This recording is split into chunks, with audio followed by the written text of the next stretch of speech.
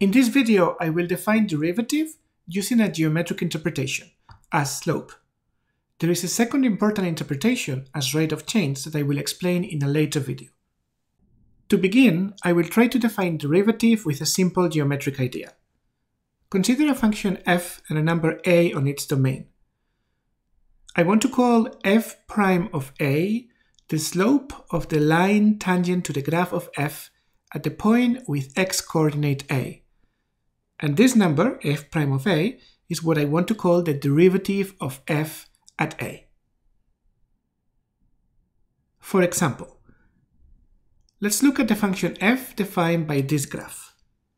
I want to compute f prime of 0. First, I find the point in the graph with x-coordinate 0. Then I draw the line tangent to the graph at that point.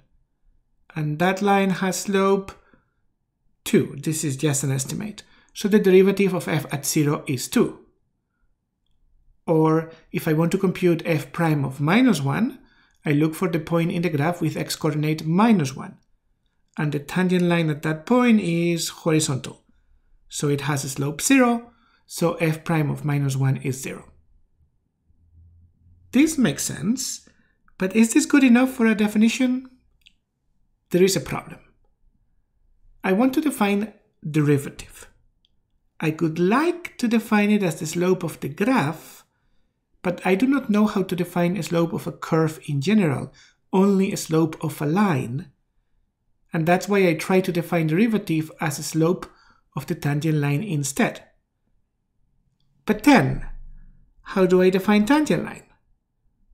One way to define tangent line is using linear approximations or instantaneous rate of change.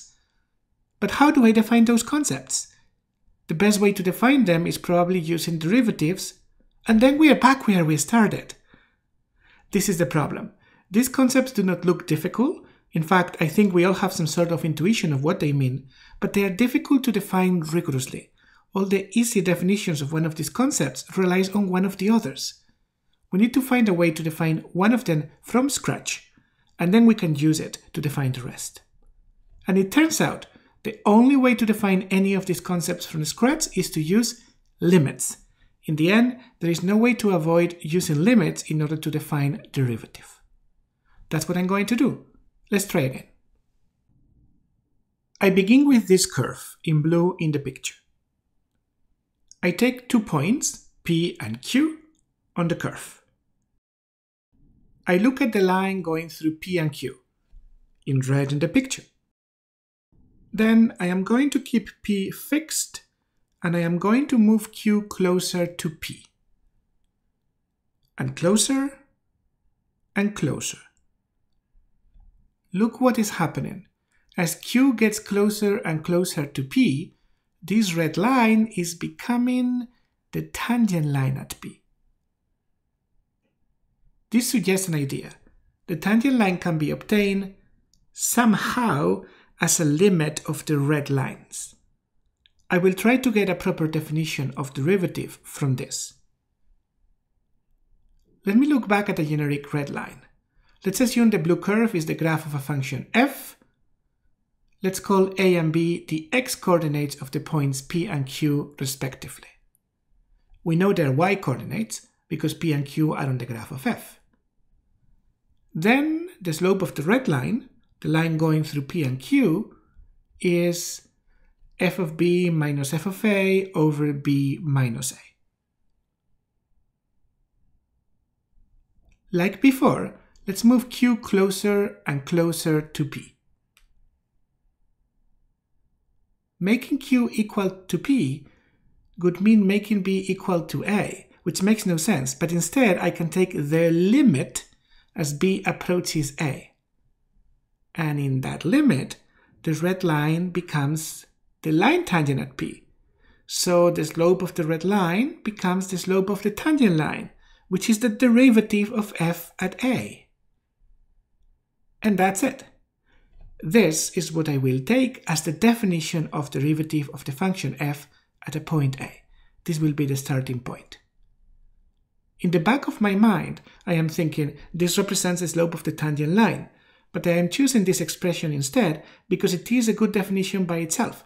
It does not use or rely on any other undefined concept. I am going to modify it slightly, however.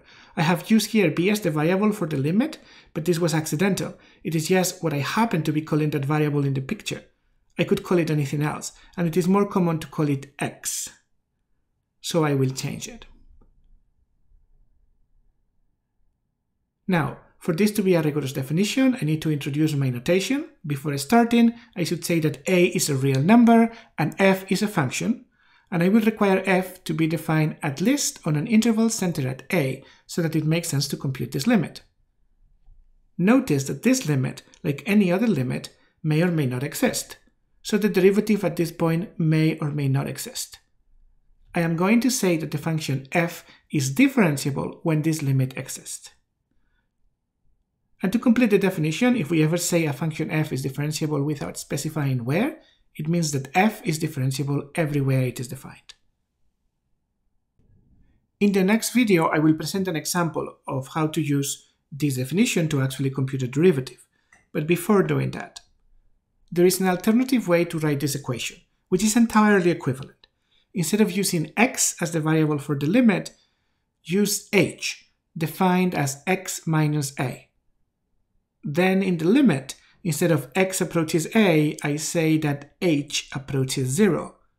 In the numerator of the function, instead of f of x, I will have f of a plus h.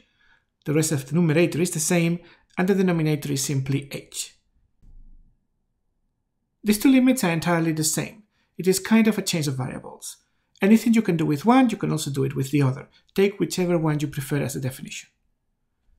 Finally, to complete the video, we can go back and revisit the concept of tangent line. We can now define it.